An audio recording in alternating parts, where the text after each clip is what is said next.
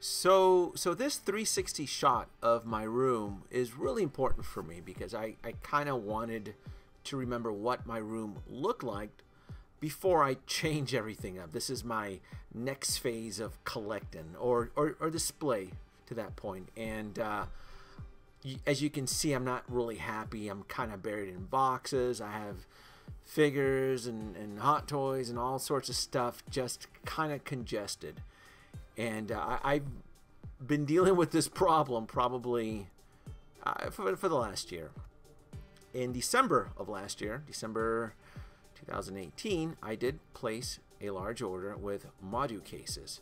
So at this point in time, I thought I would get a notification that my MODUCASEs would arrive. My MODUCASEs arrived last week on Monday, so middle of June. So it didn't stop me from prepping the room up, kind of getting things in order. I got some stuff coming up and wanted to kind of remember what it looked like before everything got came. Hello folks, Danoby2 here. Thank you for joining me once again on a personal journey. This is some shots of the room, the barge, the hall of Captain America's. They're all going to get relocated. They're all going to find a new home. The Batman animated series, large vehicles. I got tchotchke stuff all over the place. It's just, yeah. And what I'm doing right now, starting the video, I wanted to see what's going to go, what's going to get sold, what's going to get donated, what's going to get hidden in the attic. The Blizzard Overwatch figures, my Star Wars hot toys crammed into the detox, all that's going to get uprooted, all that's going to get shuffled, and they're all going to get a good home, especially my Hulkbuster over there, kind of in its little corner there. My Star Trek Eagle Moss ships are going to get relocated, but the hull of armor, the suits, are going to stay right there. That's my pride and joy. That's not moving. Once I got the notification from MODUCASEs, I started tearing everything out and I cleared the back wall. The wall where the MODUCASEs were going to go. So I just kind of moved everything to the back and prepped. First thing is first, I need some power sources. Right? Got two side entry 6-way electrical socket outlets that I picked up on Amazon because I know that my MODUCASEs are going to require a lot of plugs for the LED lights in them. Shipment arrived by FedEx. I was home that day, and guy was really nice. He loaded everything up in the garage. I knew it was going to be a big shipment, but you know, when you see it firsthand, you're like, wow, this is going to be a lot of work. Started moving everything up to the second floor, and I just started unboxing. I just wanted to kind of soak it in, kind of get a feel for everything. So what I'm feeling right now is a sense of overwhelm. I'm just taking my time. This is not a race. I am studying everything. I'm looking at the parts. I'm just kind of getting a feel for it. Kind of, you know, studying the parts. That is a velvet surface. I'm making assumptions here that at the time that this is the bottom of the MODUCASE. I also want to get out, just put it out there, everything arrived in perfect condition. Nothing arrived broken at all. So I was very happy with that. Very happy with FedEx on that. Take your time, study the stickers, the inner side. I did mess up on one of the MODUCASEs. The panels have to face a certain direction. They don't include instructions in the box. There's not a sheet that kind of breaks down. It's not IKEA instructions. They do not include printed IKEA instructions into this. In fact, I had to go to the MODUCASE website. No, not the website. Their YouTube channel, because they did post a video on it. They did post a video on instructions on how to attach the MODUCASE, because they do have a patented interlocking system that there is a learning curve. I'm not gonna lie to you. This first MODUCASE took me probably 2 hours, and that's simply because I was studying everything. I really wanted to know the whole logic, which piece is facing which direction. I watched their video probably 5 or 6 times just to kind of get an idea for it. And there's just not a lot of instructional videos out there on YouTube. So I'm going to try to do my best on here. I'm going to try to do my best and kind of explain to you how it works. But in the end, you're going to have to, if you do decide to buy your MODUCASE, you're going to have to, you're going to have to figure it out. Again, it took me, the first MODUCASE took me about 2 hours. And then subsequently, as I mastered it, every other modular case took me about 30 minutes. But it's scary. It's like, oh, this is a very big, expensive purchase, and they don't include printed instructions. Okay, it's not the end of the world. I can figure this out. Let me pull out my tools. They use a hex key screw system there. I did go to Home Depot thinking that I could cheat and get a hex screw for it. I couldn't find one, so I had to resort to the free hex key that they do include, so that you can screw it. But you can kind of see there how it interlocks. It's super strong. It's very sturdy. It's just very tedious, and it will do a number on your fingers, and it will do a number on your wrist, because there's just a lot of tightening up. Again, right here, this shot, I'm studying it. This is the very first module case that I'm building, and I just really am just trying to really get a grasp for it. The front bar here, the little peg on there, that's what you would use. Sorry for the not focusing. That's what you would use to attach the front acrylic panel. Kind of see there, that's the front screw there. Once you learn which parts go on top and which parts go on the bottom, it does come natural to you. I can kind of show you right here how it works right there. It slips on, and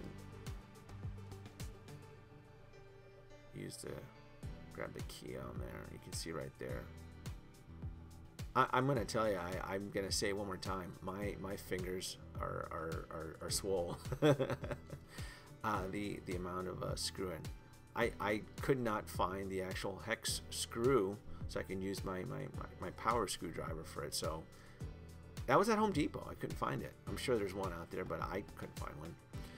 I also resorted to using the website's schematics or the actual plan. This is the set that I ordered. I ordered 2 sets. I want to say this is the D2404, then the D1801, and those are the measurements, and I converted it to inches to kind of get a grasp for it. Once I realized that it's all interlocking systems, it's a big eye opener. It really is, especially since this first one here, as I'm screwing as I'm using the hex key to screw it, took me over 2 hours. Again, every other module case I average probably about 30, maybe 35 minutes. But knowing that, and kind of realizing that this one modular case, right there, that's what took me 2.5 hours. It's all stackable. It told me at this point in time, like, wow, this is not going to be a day job. And I didn't think it was going to be a day job. I thought maybe 2 days. No, it took probably about 3 or 4 days to actually complete the whole set. And that's fine. I mean, this is something that I kind of thought I knew what I was getting myself into. But I mean, again, overall, you know, I'm not going to share. I'll share with you, right? I'm very happy with the whole with the product. It's just I had no idea that it would take this long to build. This is the I chose the spotlight, the LED spotlights on there, with little screws on there, and I'm going to show you. I believe in this shot here, you can see how I'm running the actual cord through the panel, and you use your fingers, and you want to jam. This is how I did it. They're showing you other ways to do it with little plastic clips. I found it more attractive to actually take the cable and run it through the actual side panel and through the out. That's just me doing the actual test, making sure that everything works. There's the power cord all the way down to the floor. At this point, I moved everything up to the 3rd floor. Those are little screws on there right there, little beady screws. That's my test in there. I just want to make sure everything works. And that's the thing too. You know, I want to say, I want to take it back. I want to say this for each build afterwards, after my first one, it probably took about 40 minutes when you add in the amount of labor for the actual LED lights. The rubber seal, the little rubber gaps, that's pretty cool. That's what helps it keep it. That's what helps keeps it airtight from the dust. It also adds. It also increases the structural integrity to the panel, so it doesn't shake or make noise. You can kind of see it fits in just right, like that. I like the rubber seal. That's pretty cool. The only entry you would have are probably the 2 holes in the back for the power sources. I mean, for the LED cords. And this is me just doing a test. I just wanted to see what it would look like right there. I just grabbed the first thing that I had around, and again, realizing that all this, you know, my first day was just for that one first cube. Fast forward to midnight. This is probably around 12:30. That's as much as I got, and I'm beat. I am exhausted, but it's coming together. It's coming together very, very nice. I do like their interlocking clip on there. You can kind of see it right there. That's what. That's how you're able to lock the module or cubes or the module cubes together. And kind of as I pull back, you can kind of see on there. And, you know, that's how you would do it. And then again, I want to say this shot here was probably day 2. This is me just doing power tests. One of the beautiful things about the actual outlets is that you're able to daisy chain it. So if you're clever enough, you don't need as much outlets if you run the LED lights through the main through one of the switchboards. I'm gonna call it a switchboard. I'm not an electrician, but you can kind of see right there that if you remove the red cord, you can add an additional light to it, which helps eliminate an actual plug. And I'm zooming down here to the bottom because I wanted everything plugged into one power strip, so that I can turn everything on and off if I ever needed to. If I ever needed to turn everything off, I wanted everything on one power strip. Also, right here on the top, you can see the little steel bar here. That's what's used to attach the actual cubes on top of each other, and I'll show you in a later shot what that would look like. I'm going to show you another shot here of me. That's the little bars right there. That's what you would slip on and off, and I'll show you that later. But I want to show you right here. This is, I think, the amount of time adding these little LED lights. It was driving. I want to say by like the 3rd day, I was going stir crazy with these little lights because it's so tedious. Yeah, it's easy to install and screw, but it just being able to get that tiny little screw and then that little bolt on there. And then you have to kind of prep it, and thank God I had my micro electric screwdriver. Holy shit, I'm not kidding. That really saved my wrist. I used, if I didn't have that, I don't know what I would have done, but you would prep it up there, and then I would grab that, and it fit just perfectly, and I'd be able to kind of tighten it up there. Yeah, boom and boom. Loved it. And I'm going to show you right here a little cable there where you would kind of slip it in. This is the larger cube. I can't think of the name right now. This is one of the larger ones, and the larger ones has a structural beam that runs through the center of it that helps add more of a structural integrity to it. There you go. You see I'm kind of running it through there. You jimmy it. This is where I lost my fingertips right here. Just constantly rubbing these electrical cords and kind of jamming them in there. By Saturday, my fingertips were just gone. This is the main power outlet here. You can kind of see to the larger cube, and right there you can remove these little cords and you can add the additional light switch, the additional plugs to the actual smaller cubes, to the DF60s are the smaller ones, which measure about 24 by 24 inches, I want to say. And I'm just popping it right there. It's pretty easy. It really is. And I knew this was going to be an issue with the amount of plugs I was going to need. Again, that's why I had the side outlets already prepped up and ordered on Amazon. Now this is the little steel beam here you would kind of slip on, right? You can see right there. And I learned through trial and error that you only need a little bit kind of protruding out right from the top, and you would tighten it up on there and tighten it up, and then and then it would look like that from the very top, which you would grab the other cube and you would stack it on top, moving everything on the side here, because I'm going to attach them right here. You can kind of see. And then, again, this is trial and error. You really should have a buddy or a friend doing this. This is me by myself just trying to manage this. You can kind of see it tends to get jammed. I'm kind of using a wrench there to kind of bang it. But it is a little bit of trial and error, and I'm just boom, it just jams right there. Now this is a test here. I always had my plans was to use one of the cubes as a blacklight display, since Hot Toys is starting to release all these blacklight neon figures. I knew I wanted something that I could capitalize. So this is just a light test. This is something that I took a break from building, and I just wanted to see what it would look like. These blacklight tubes, I believe they were $10 a piece at Walmart. Very cheap, but that's just me kind of wanted to look at. That's the other advantage to a black display, modular black display. This is day 3. This is my progress here so far, and I'm beat. I want to say at this point, day 3, I took a break because I ordered stuff on Amazon. I ordered some supplies because I didn't want to attach all this stuff and move everything in place without having certain pieces arrive. Yeah. So this is day 4. This is Friday. Started construction on Tuesday, and it's a lot of work.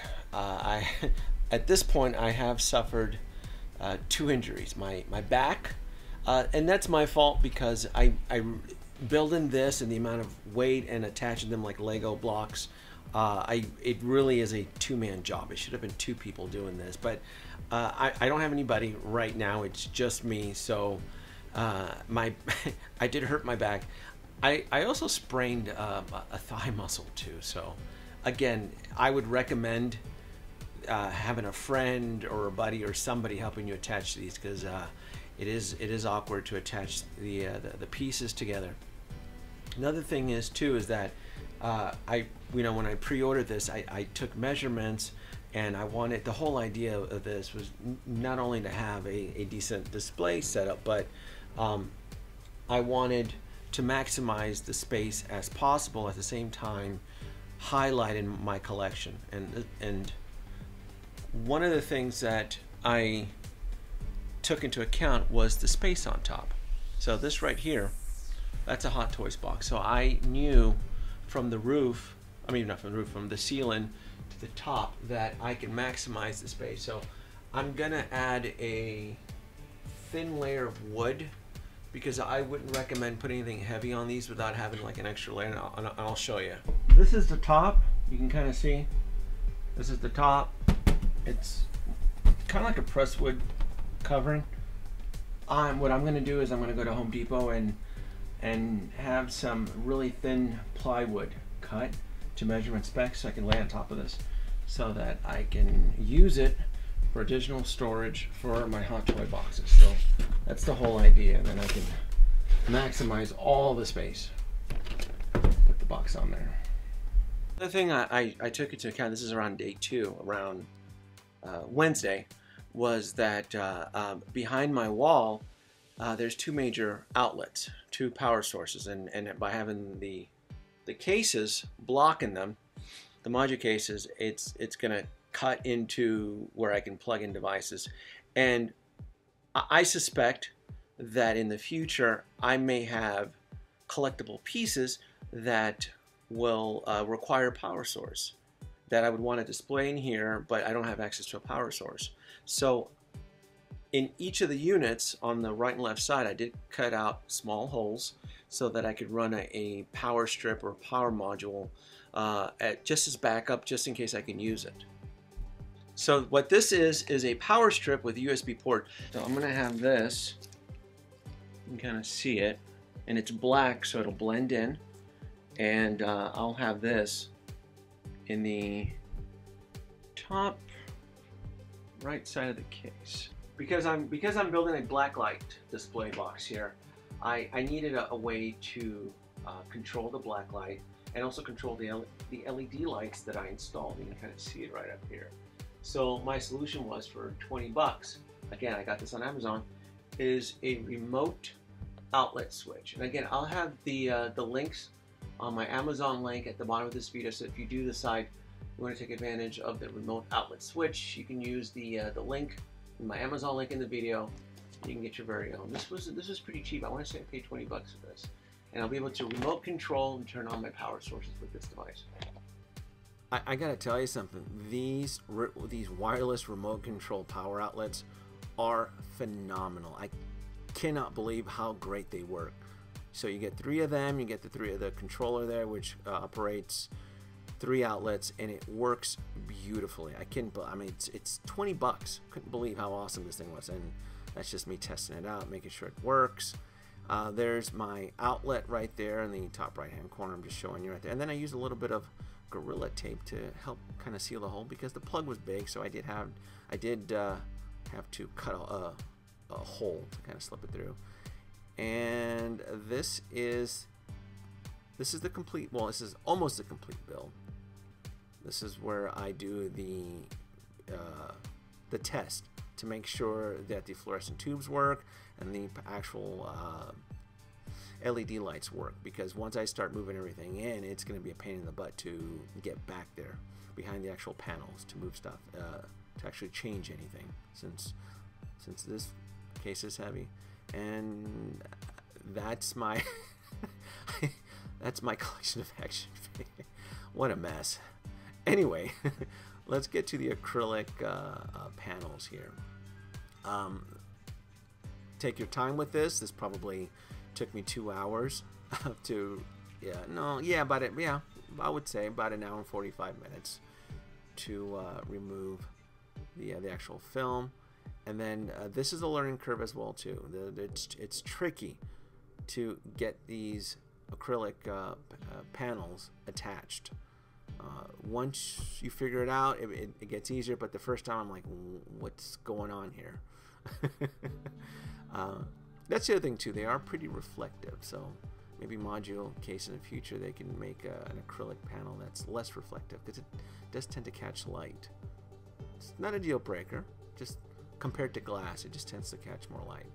And this is me slowly moving everything in, testing everything out, making sure everything works.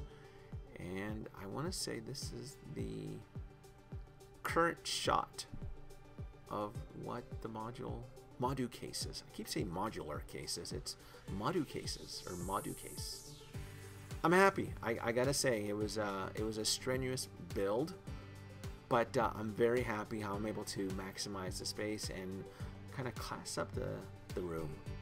Very nice. And then if you notice on the top, the whole plan was to store hot toy boxes up there. I decided to just display more of the vehicles and little tchotchke props with some LED lighting. That's it. This is my MODUCASE experience. Hope you guys enjoyed the video. Like, subscribe, leave your comments below, and remember the stuff that I purchased here. Help support the channel. Use the Amazon link below. See ya.